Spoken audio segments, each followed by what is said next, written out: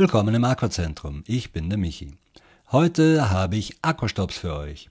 Bestimmt kennt ihr einen Aquastopp oder Leckagestopper von der Waschmaschine oder der Spülmaschine. Wenn nicht, ein Aquastopp ist ein Bauteil, welches in die Zuleitung eines Gerätes eingebaut ist, damit, falls aus einem Leck Wasser austritt, kein weiteres Wasser nachfließt und somit ein verheerender Wasserschaden vermieden wird. Aqua- oder Leckagestopper gibt es in verschiedenen Ausführungen.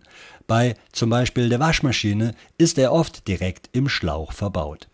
Wenn kein Aquastopp dran ist, kann man einen zusätzlich kaufen.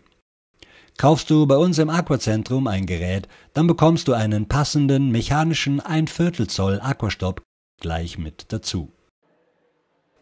Da gibt es, wie du siehst, verschiedene Ausführungen. Die Funktion ist hierbei dieselbe. Durch ein, wenn es mit Wasser in Berührung kommt, aufquellendes Etwas, das aussieht wie eine weiße Tablette, wird das Ventil geschlossen und die Wasserzufuhr stoppt. Diese Tablette wird in die Kammer des Aquastopps gesetzt und dieser wieder verschlossen. Ich habe schon ein ausführliches Video zum Einbau eines Aquastopp gemacht. Du findest den Link hier oben rechts oder in der Beschreibung. Ich zeige es dir trotzdem nochmal kurz. Der Aquastopp kommt an die tiefste Stelle meiner Installation, zum Beispiel den Boden des Unterschrankes, in dem ich das Gerät installiert habe. Schrauben oder kleben. Verbindung zwischen John Guest T-Stück und Aquastopp herstellen.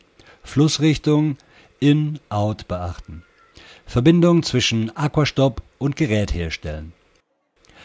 Meine Erfahrung der häufigsten Ursache für das Auslösen des Aquastopp ist übrigens ausgetretenes Wasser bei der Installation. Also immer Lappen und Eimer bereithalten. Mann, jetzt habe ich mich erschreckt. So, das ist alles, was ich habe. Now water can flow or it can crash. Be water, my friend.